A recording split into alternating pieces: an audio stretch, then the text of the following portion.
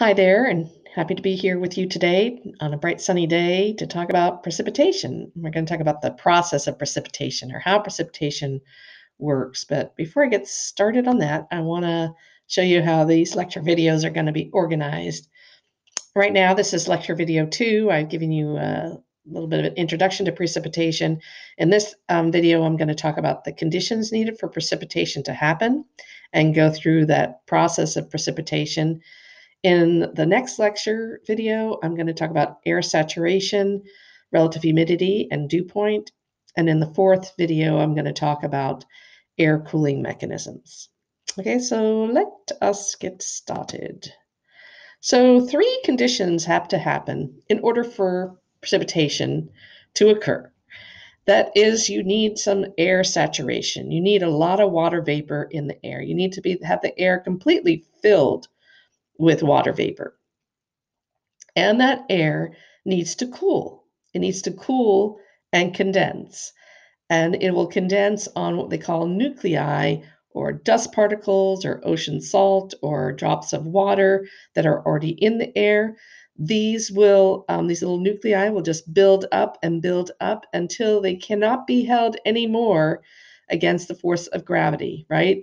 They're going to stick together by cohesion and they're going to eventually succumb to gravity. And that's when we get rain hitting the ground.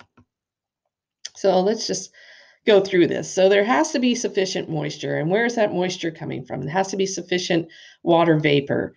It comes from evaporation that puts the gaseous water into the air. And that's coming from the ocean and the Earth's surface. That's how you're going to get more moisture. That's the first step, is adding moisture to the air.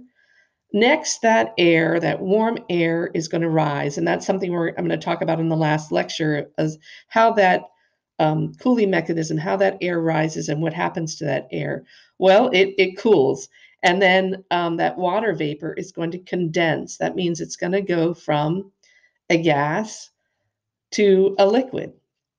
And when it does that, it'll do that on the surfaces of anything else that's in the air, these dust particles, any, like I said, ocean salt or other water just building up. And that's when you'll get clouds. And those clouds will keep filling with those condensed water molecules. And then condensation continues to happen. They get bigger and bigger.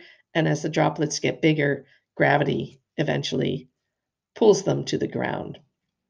And that's how rain happens. So let's just review again. So the atmosphere is going to become saturated with water vapor. Small particles provide surfaces for that condensation to happen.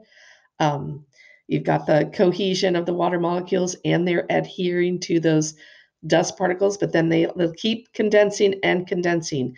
That water vapor turns into liquid and then builds up in clouds. And then as it gets bigger, it falls due to gravity. So that is how it works. And what I'm going to do next is talk about those first 2 conditions, the atmosphere becoming saturated and the air cooling to have condensation happen. The last part we're going to leave to what happens every time it rains.